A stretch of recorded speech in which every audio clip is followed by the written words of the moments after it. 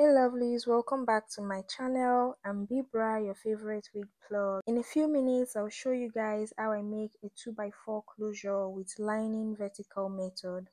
If this sounds like what you might be interested in, definitely watch till the end.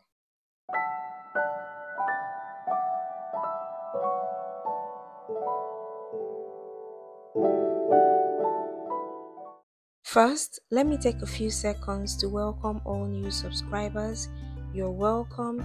On this channel, I share hair tips, wig tips, DIYs, and tutorials. And to returning viewers and subscribers, thank you so much for watching my videos. I was in a rush to finish this up and deliver to my client before I realized I have to shoot this video for you guys.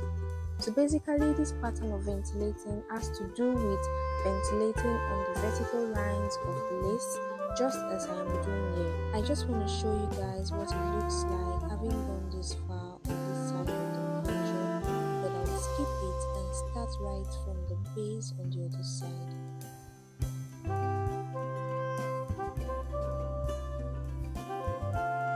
Guys, this is what I mean by the base of a closure. The base is the bottom part of a closure. It is usually ventilated densely so it can cover the sewed wefts properly. The base is going to be ventilated in the holes for this closure. Ventilating the holes will give the hair strands a backward direction, but ventilating on the lines will give the hair strands a direction that faces the sides. So right now I'm ventilating in the holes in a slant manner. Please observe carefully what I am doing. Let me zoom in so you can see better.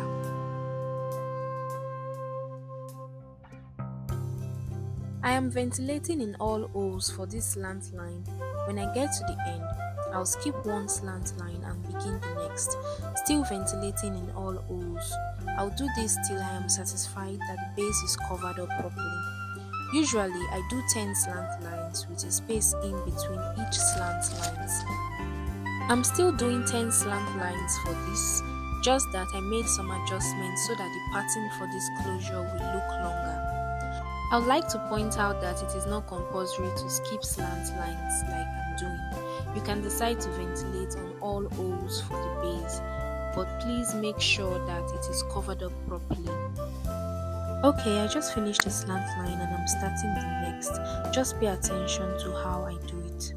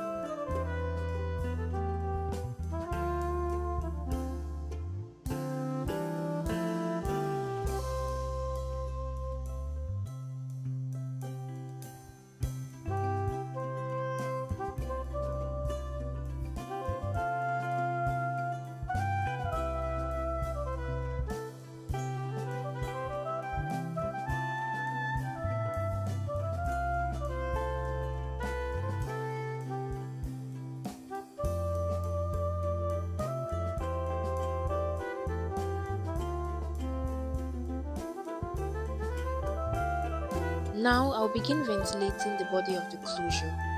This goes towards the side to cover the hair wefts that will be sewn to the side of this closure. I'll be ventilating vertically while using lining method. First, I'll ventilate along the guideline you can see on this pattern paper. This will serve as my first line. I have a video on how I made this pattern paper. You can go ahead and watch it.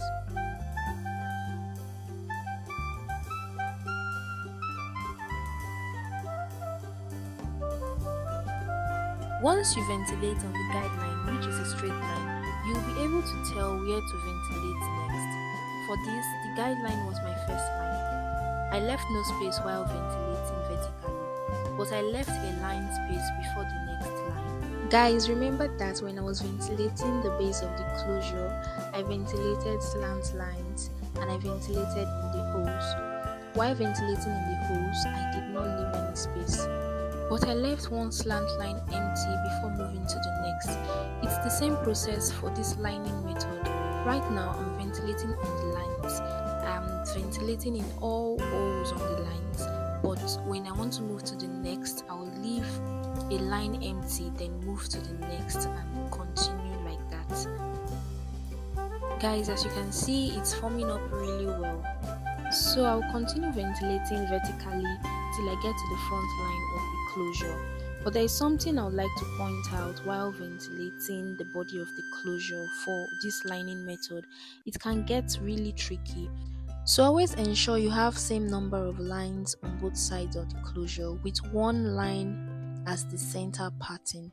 What I mean by this is the number of lines should be an odd number instead of an even number, because sometimes when you ventilate and get to the middle, you'll discover that there are 2 lines left instead of 1, and that can't serve as our center part because it will be too wide, except your client wants it that way. For the lining vertical method, the ideal center part should be 1 line. At least that is what I prefer.